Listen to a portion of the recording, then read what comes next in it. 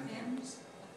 Thinned oil? In this case, yes. So oil can be very thick, or if you mix it up with some linseed oil or something, it can almost become like water. I like to use watercolor, acrylic, and oil. So I have a little bit of, in my techniques, even though it's oil, it's got some things that maybe you'd see in a watercolor.